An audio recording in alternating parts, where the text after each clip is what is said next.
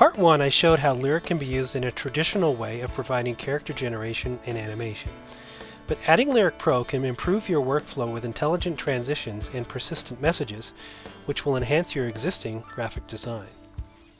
Let's go back to the lower third super with the static bar that we created in part 1.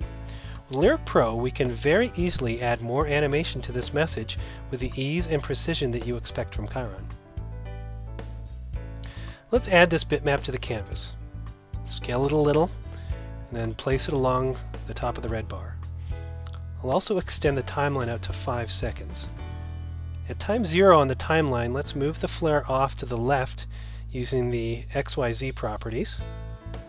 Now move the timeline marker to 3 seconds, and then move the flare off to the right. Navigate to the transition property and check the loop box. The flare will now animate across the red bar in the first 3 seconds of the timeline, and then 2 seconds later start all over again. Finally, move this object into the group that was previously made. Now, when I play this to the output, you'll see that this simple static lower third now has some life with the simple animation that was applied. A variety of transitions are standard with Lyric, such as dissolves, cuts, and page turns, but with Lyric Pro you can also design your own. 4 separate timeline transitions are provided in Lyric Pro that make messages interact with each other without having to know how to do any kind of scripting. From Lyric's timeline, I'll right-click on the default timeline tab, select Add Transition, and then Effect In from the pull-down menu. Because the group is selected in the scene graph, click the radio button beside Selected. This will automatically add the group to the effect in the timeline. Now with Lyric Pro, we think of animations in sections. We're only concerned with how the lower third animates onto the output at this point. As in part 1, we can keyframe a starting point and an ending point to this animation. You'll notice that the target flare is automatically moving across the screen. Its animation was created in the default tab and then put into this group. We're only animating the group in the effect in. The start of the animation is now complete. Right-clicking on the default tab again, we can select Effect Out from the pull-down menu and then check Selected here to add the group. A new timeline is created for the add effect now, and at 1 second I'll make a new keyframe by moving the group off the bottom of the canvas. 2 separate animations are now complete to animate the lower third on and then off the screen. For similar messages, I want to build in a transition where just the text will animate and the bar will stay in place. These are called update effects. To create these, once again I'm going to right-click on the default timeline and then add Transition and select Update In. Because the text is not highlighted in the scene graph, leave the empty radio button selected. While we're at it, let's go ahead and add the Update Out as well. Now highlight the Update In Timeline tab. Open up the group and highlight the text. Navigate to the Transition Properties tab. Notice the 2D text is also highlighted in the Update In Properties available box. Click the Add button to add the text to the active box, and it also appears on the timeline as well.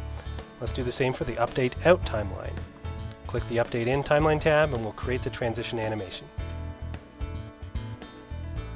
For this animation, the text is to be faded up on the new incoming messages.